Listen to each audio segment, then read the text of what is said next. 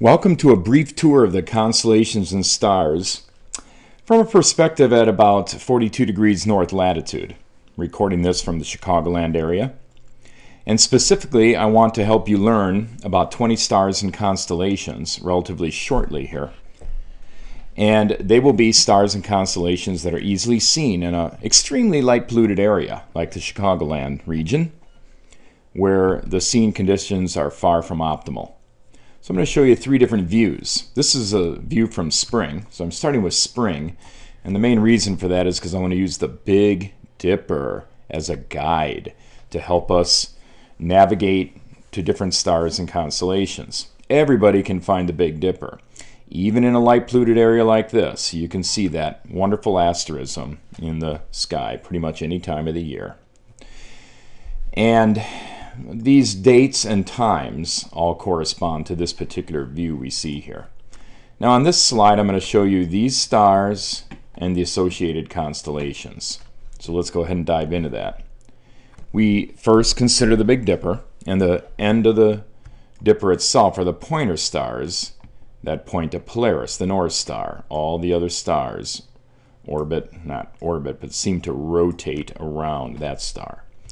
So it's easy to find the North Star because we simply follow those two end stars and it essentially points to Polaris, the North Star. Polaris is relatively easily seen and it is part of Ursa Minor, the Little Dipper. So now we have Ursa Major, we have Polaris and Ursa Minor. Now, considering the Big Dipper again, we're now going to arc along the handle, this arced handle, through Mizar. That's the second from the end of the handle. It's actually a double star system, and it's going to arc to Arcturus. So we're going to go ahead and arc to Arcturus. Isn't that catchy? And Arcturus is the bright star, the alpha star of Bootes. And so now we have another star and constellation.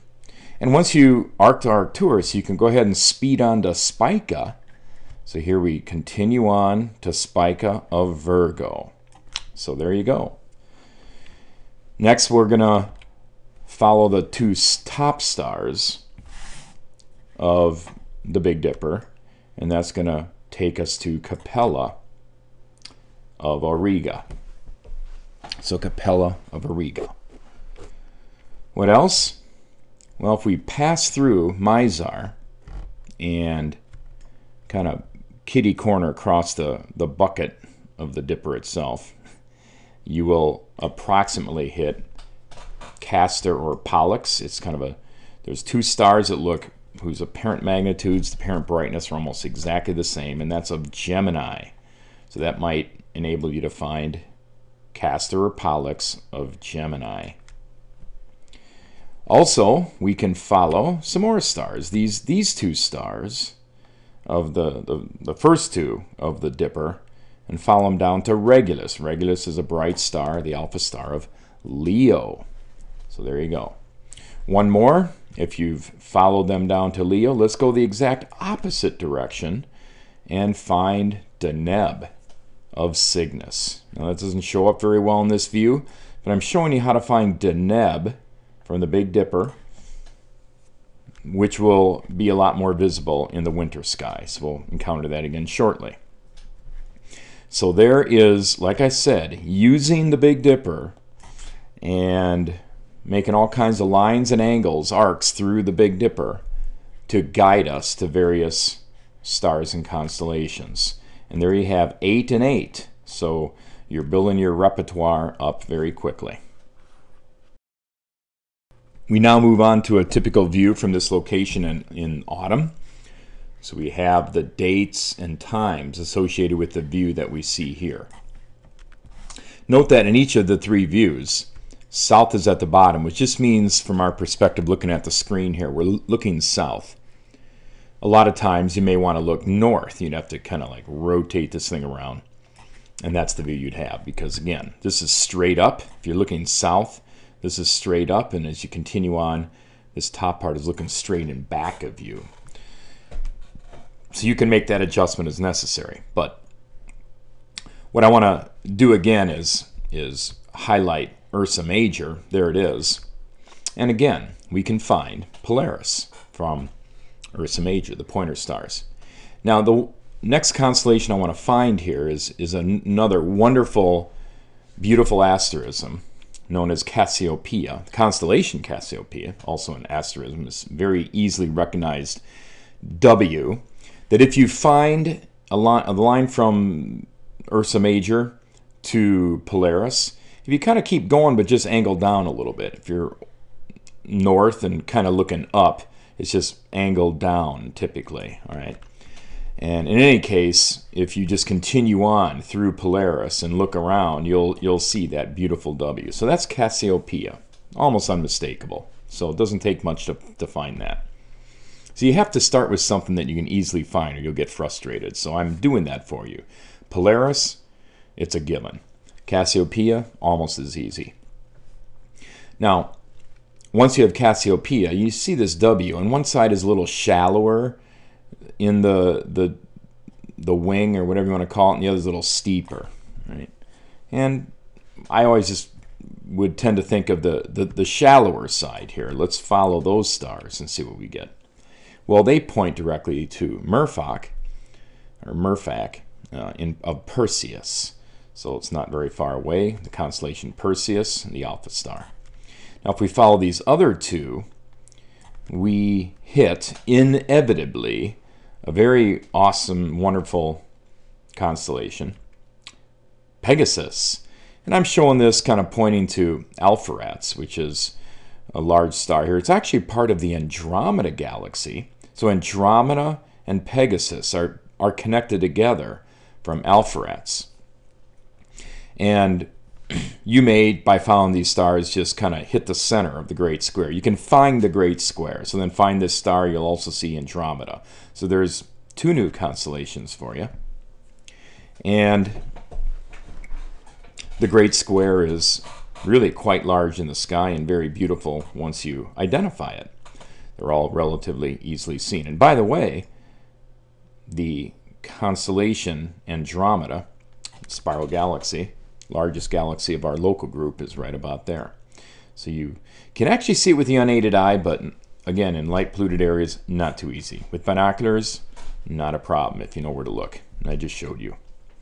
So that's the Great Square of Pegasus and Andromeda.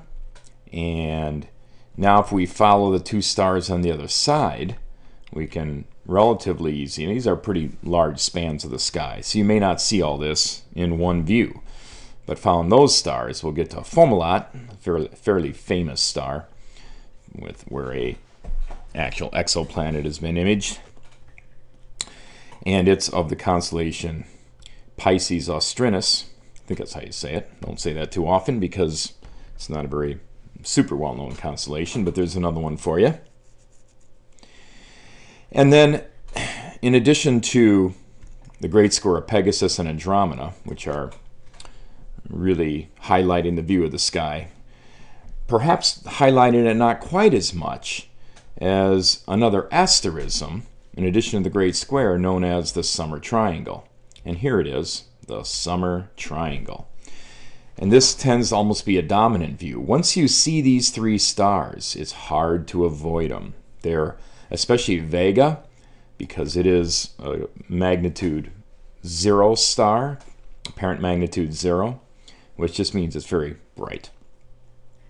And so you have Deneb of Cygnus the Swan. There's the wings of the swan, the tail end, and toward the head here.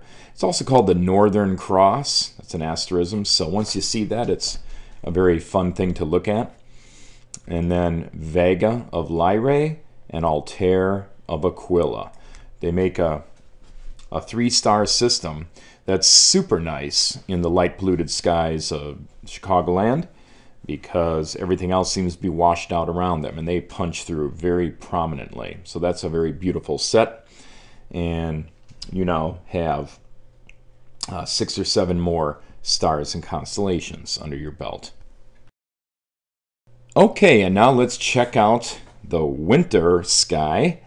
And here we have the dates and times corresponding to this view from our location here. And this is probably my favorite time of the year because, not just because it's Christmas, but we have dominant in the sky and very, very beautiful, my favorite constellation, Orion. Now I could maybe try and give you some guides to Orion, but that'd be kind of like giving you guides to the Big Dipper. It's one of the easiest things to see. So when it's winter and Orion's in the sky, it'll pretty much be unmistakable. You won't have any trouble seeing it. They are very large stars, relatively young, and they're punching through the view, the obscured view of water vapor and light pollution in our skies. So we're going to use Orion to guide us in this last view. And if you're at all familiar with Orion, Orion the hunter, here's his arm being raised up. This is his belt. 3 stars are his belt. Real bright stars, Betelgeuse and Rigel. Those are really good stars to know. This is a red supergiant and a blue supergiant. You can see the difference in color with the naked eye. So if you follow the belt, where does the belt lead you? But to the very brightest apparent magnitude star in the sky. What appears the brightest is Sirius. Sirius of Canis Major. So there's another star and constellation for you. Just follow the belt of Orion. And if you follow the shoulders of Orion through Betelgeuse, you will arrive at Canis Minor. And the star is Procyon. So we have Sirius and Procyon, Canis Major, Canis Minor. Very easy to find using Orion as a guide.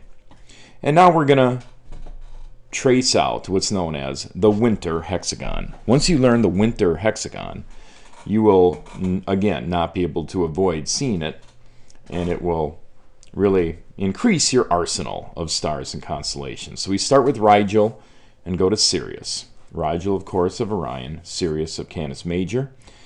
And then we move on to Canis Minor, Procyon. And from there we go to Pollux and Castor, that twin set of stars. And from there we're going to shoot over to Capella of Auriga, which we've already encountered. And then from there you can probably anticipate the next big star, Aldebaran of Taurus. And here's the Pleiades, which is a very close and relatively loose open cluster. And then we continue on to complete the hexagon, going back to Rigel. And by the way, this belt, if you follow the belt the other way, the Pleiades, the 7 sisters, another very beautiful open cluster, is about right there. Not shown in this particular map. But you can see the hexagon. They're all very bright stars, with Orion proudly displaying its little lights in all their glory. And if you want connection with what we've discussed before, remember, here's the Big Dipper. And so we can use a couple of the guides we did before, starting with Mizar, passing kitty corner across the Dipper to Castor, or Pollux. You probably won't be sure which one you're hitting. And then go across the 2 top stars to get to Capella of Auriga. But honestly, you won't even need this help, because when you see Orion, you'll be able to follow the sequence as I showed you.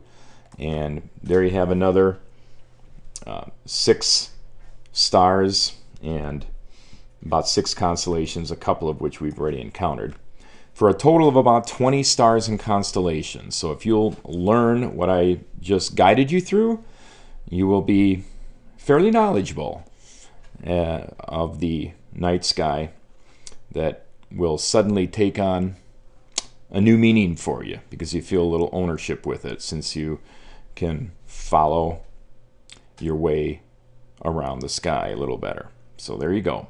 Hope that was helpful.